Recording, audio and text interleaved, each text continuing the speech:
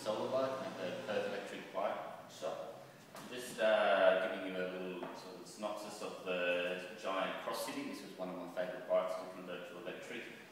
Previous years it had a little Chromoly steel fork, which made it ideal for converting if you wanted to do 500 watt or even 1000 watt kits. This year, unfortunately, it's gone to an aluminium fork, which means it's only suitable for this little mini motor here, which can be 200, 350, will really push up to 500 watt.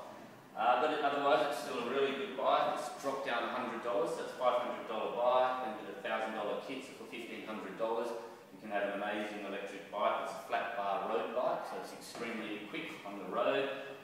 Great little commuter, Panasonic lithium ion battery. The tubular one's available in 9 amp hours or 11.6 amp hours.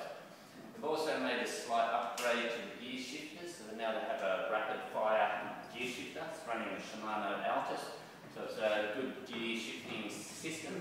The one drawback is that in previous times you could use a thumb throttle or the twist grip, but this rapid fire only allows for a twist grip throttle. Roll up, it's a great bike. If you wanted to have a similar bike with a stronger fork that you could run the higher power, perhaps the Specialised Cirrus, that's a very good bike for doing the same thing. But if you wanted to stick with the legal option in Australian laws, which is 200 watt, and this is still an excellent bike to convert. Mind you, you still need to put this torque bar on just to ensure its safety.